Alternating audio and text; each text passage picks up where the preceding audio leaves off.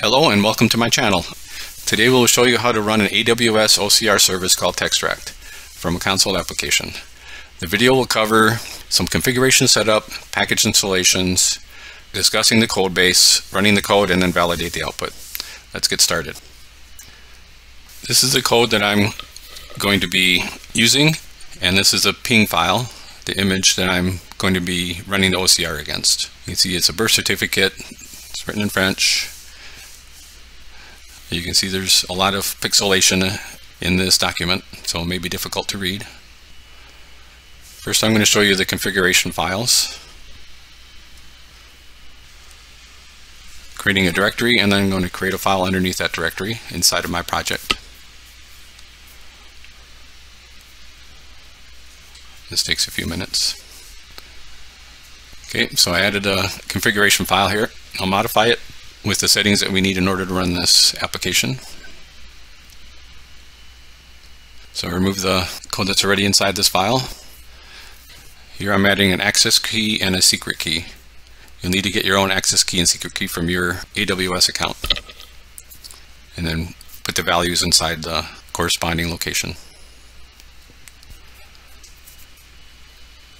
You'll need to add a few packages. This is a command to run these, .NET add package, and then the name of the package. You can also add your version if you need. In most cases, I just take the default to most recent version. And I'm running this in the terminal in the bottom window here.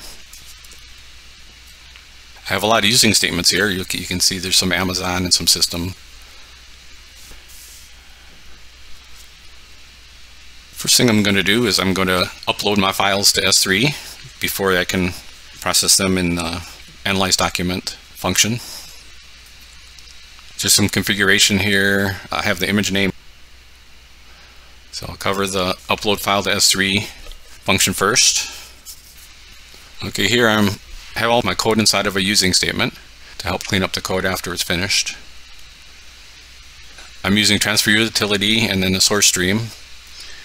The stream takes the file and converts it, and then it will upload this into a bucket. Bucket is one of my variables that I showed you up above, and I have the name of the file that it will save in the bucket. Okay, next step is to analyze the document. This is where it loads it into the OCR function in AWS. I select the feature types add forms. There are other options, but I'm just looking for forms in these documents. I create my client, create my request, create a document, and then the model to use with the bucket and the file name that I already saved in S3. And I save in my feature types, which is forms, shown above. And here I'm running the analyze document, but I'm running it async, so I need an await statement. So I get my results, and then I try to split it up into lines and then words. But in the end, I just want to display all of the lines as one continuous text in the console. And the function returns the text. Okay, next I'm going to go ahead and run this.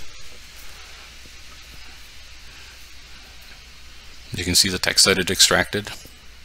And this is showing twice because I write to the console twice. You can see you found a lot of words here, but we need to verify that these actually are accurate and are on the image file. So if you look at the image file, you can see birth certificate, Ontario, birth, naissance, Zhang, Emily Wei. These are all found in the document extraction. The accuracy is pretty good. It's not 100%. So depending on your use case, maybe this is good enough. Azure has an OCR reader that's also very accurate, maybe a bit more accurate than this one.